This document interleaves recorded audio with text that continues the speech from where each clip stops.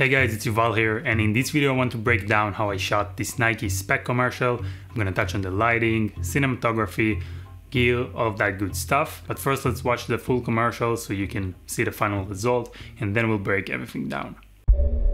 The beginning of any journey is full of questions. Where do I want to go?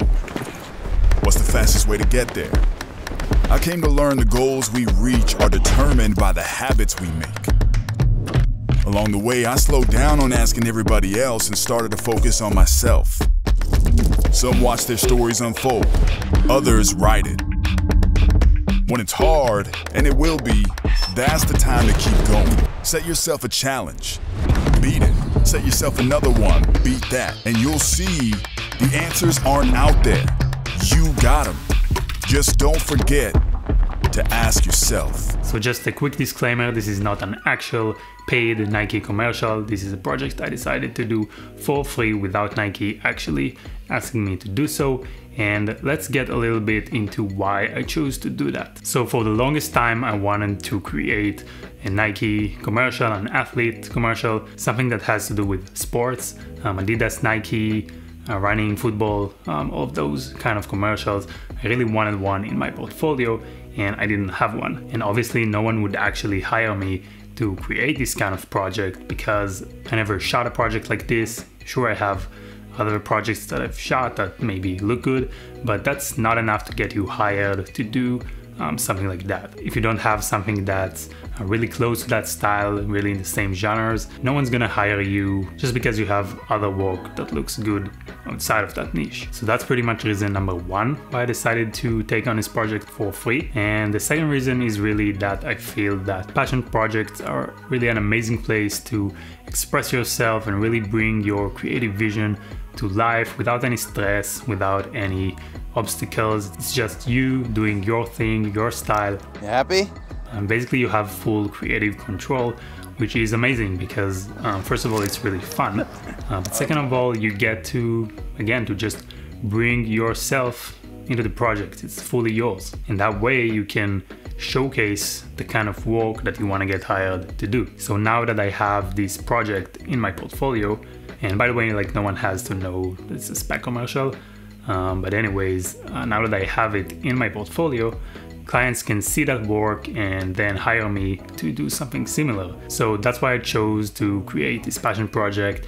And honestly, I think everyone at any level should be doing passion projects, whether you're just starting out, or especially if you're just starting out, but also if you already shot for a few years, or even if you're like at the top level of filmmaking, still I think it's something that could really benefit you. So me and my good friend and really talented cinematographer Talis Clark decided to take on this project together because obviously it's more fun creating with friends. We're here to shoot a Nike Spec ad. And it also helps to have another creative person just sharing ideas back and forth. So I was really glad Talis was on board. What's this guy doing here? Me? I don't know, ask him. And then we found Ivan, who's an amazing athlete, sprinter, personal coach, and he ended up being our model for this project. Super fit guy, the fittest guy I know. I really wanted this project to be like super organized, have a very defined shot list and all of that. But to be honest, it ended up being a lot of improvising. We were all very busy and didn't really have the time, especially since it was a free project.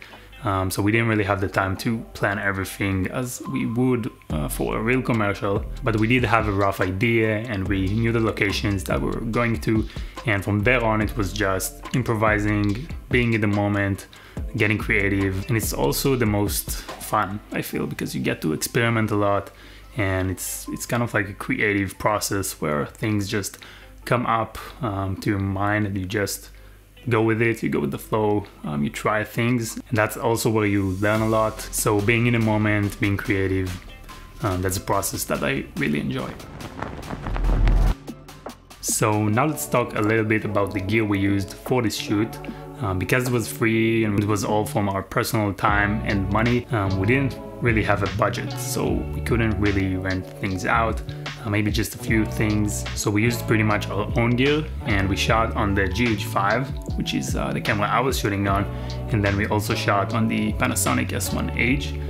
Talis was shooting on that camera, and with the S1H we had the Sigma R24-70, which gave us a pretty sharp, nice looking image.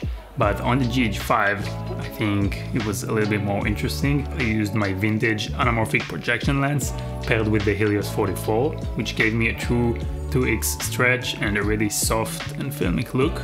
And I'll probably make a separate video later on just on this lens setup. So the GH5 really gave us a completely different look, and I wasn't sure if mixing shots from these two setups would actually work in the edit, since they give very different looks. But in the end I think it worked out quite well, and since we shot vlog on both cameras, it helped me match them easier when I was color grading, and I think it ended up looking quite well. So now let's get into the actual locations and sets and break down the lighting and the cinematography on that.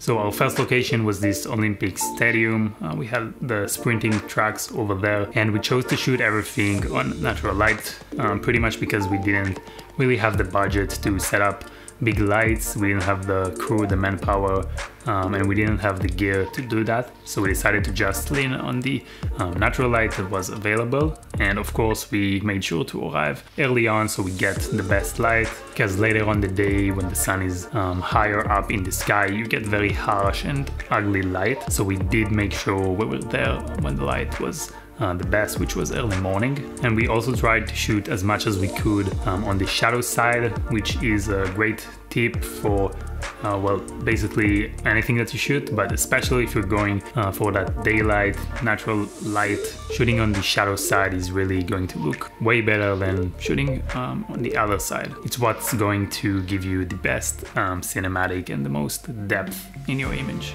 We took some shots of Ivan warming up and preparing for the sprint, as well as doing some exercises and also a few hero type shots looking into the camera, watching the tracks from the stands and so on. We also made sure we got enough shots with the Nike logo in them. That's really important when you're creating a Nike commercial, obviously. And we were shooting the majority of these shots on 24 frames per second, 180-degree shutter angle to get that natural motion blur and that yeah, just natural cinematic look.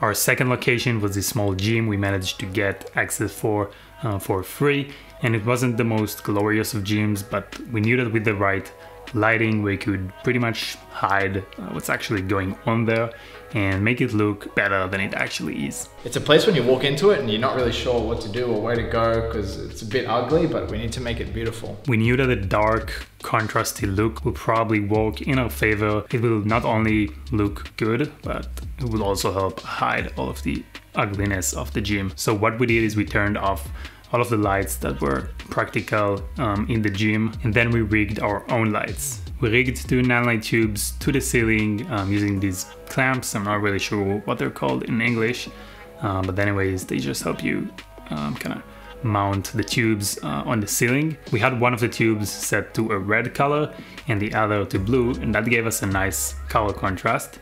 And these tubes are really amazing. I use them on almost any shoot that I have.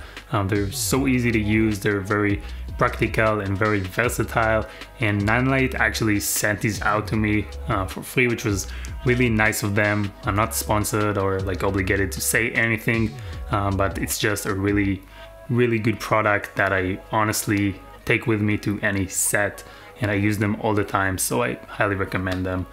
There's links down in the description below if you want to check those out. To piece the whole look together and create that atmosphere, we used the haze machine, and that made a really big difference.